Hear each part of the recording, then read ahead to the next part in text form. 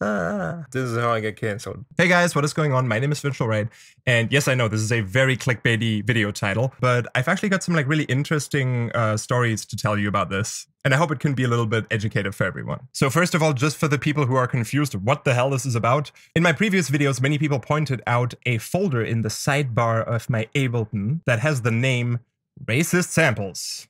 And people were confused, what is that about? So obviously everyone knows I'm German, everyone knows all Germans are racist, so I just thought it was gonna make sense. I don't know why people are confused.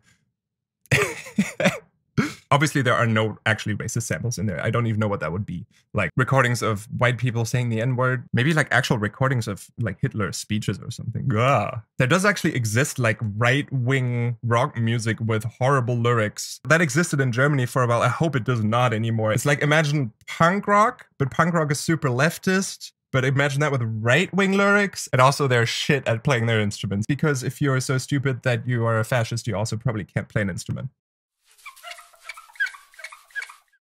So let me tell you a story of something that happened to me with the use of samples of a certain ethnic group or religious group, actually. And I didn't know that this was happening because it was a sample I just got off of Splice. So somewhere on Splice there was this pack with field recordings from like nature, from cities, just like background ambience of streets. You would hear cars pass by, someone on a bicycle. So some of those field recordings had a voice in them that sounded like a man singing or talking over a loudspeaker in a village. So there was like wind noise and ambience, and then you could just hear this voice saying something or singing something, but it was in a foreign language. Once I used this in a song of mine, I was informed that that is in fact the, I'm gonna butcher this word, I'm sorry, Adhan, the Muslim call for prayer, which I guess in some villages gets broadcasted through loudspeakers, and then everyone prays together, which is great.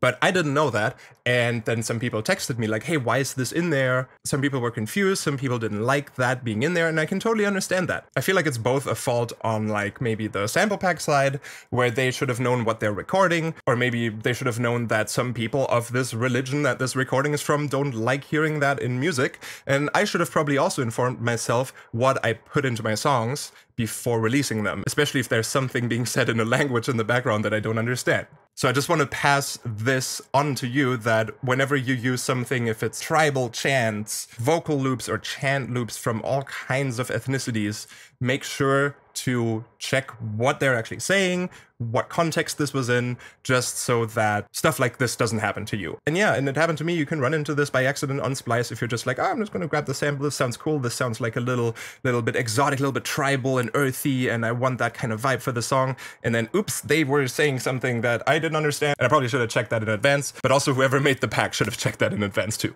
So that was that story. If any of these samples are still in some of my songs, let me know if I forgot to take them out somewhere, if you want me to remove them. Totally fine. I'm gonna go through my catalog as well and make sure I didn't use that loop anywhere else. But on this topic, this is also like an interesting conversation I've had recently where I was talking to someone who moved over to the US from China. We were talking about music, and somehow this topic of musical cliches and movies came up. I played this, you all know this like standard riff that's just like... I was like played that to them and I was like, isn't that racist? And then they were like, no, why? Like, why should that be racist? And I was like, because it's the...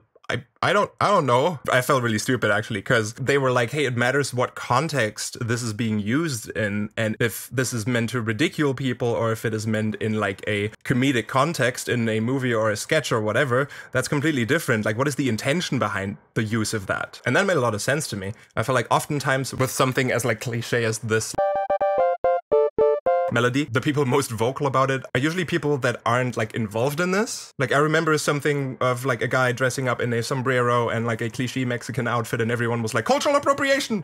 But then actual Mexicans were just like, hey, that's cool, this is dope, do your thing, man. And I feel like more often than not, that is the case. Maybe this can also be a little bit compared to comedians making jokes about disabled people. So like on one side, the context and the intention of the joke matters. And on the other side, this is just me speaking for myself. If there are any disabled people watching this, please let me know in the comments. Because if I was blind or mute or couldn't walk, was in a wheelchair, and then comedians make jokes about everyone except for me, then I would feel kind of left out. I'd be like, where are the blind people jokes? I'd feel better if I was included in that, and I wouldn't feel offended if there was a joke about whatever disability I have. If it is obviously not incredibly tasteless. That's a given. In before people are gonna be offended by something I said in this video. I'm very sorry. I just wanted to like talk about this and also just like spread this information about ethnic samples and figure out what they actually say. Maybe find someone who knows what language it is, get it translated before you use it in your music. So now why is there a folder called racist samples?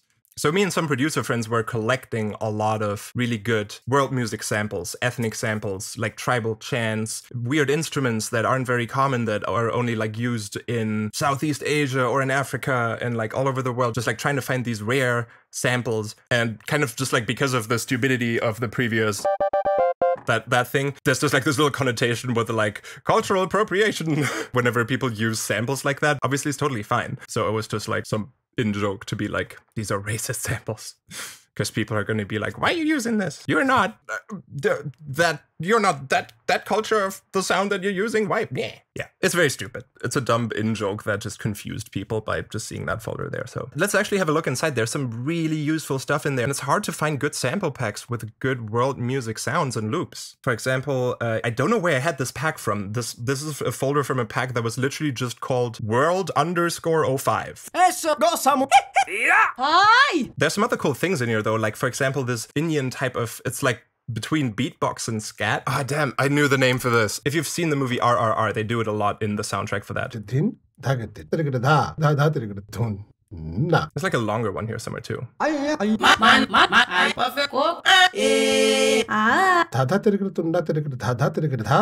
Yeah, that one. I'm gonna look this up. Oh, it's called Konakol. Okay.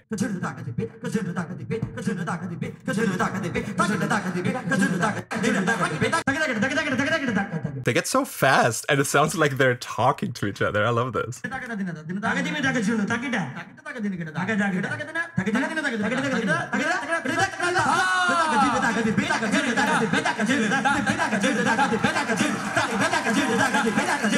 That's so dope. Yeah, and then other things that are hard to find are certain string instruments, for example. Like I feel like a koto, like because it's plucked, is sort of easy to turn into a contact library, but in Eru, I think it's one string instrument that kind of sounds, it sounds like a voice. It has this like small little corpus at the bottom with, I think they used to use snake skin for it. You'll all know the sound of this. This is what it sounds like.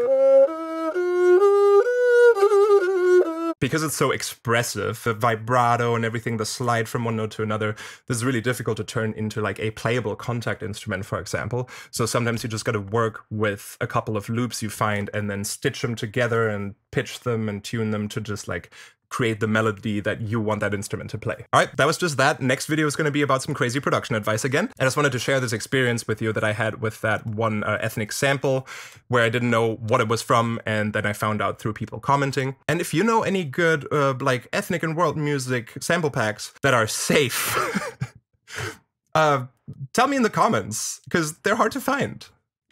All right, everybody have a good rest of your day. Don't be racist.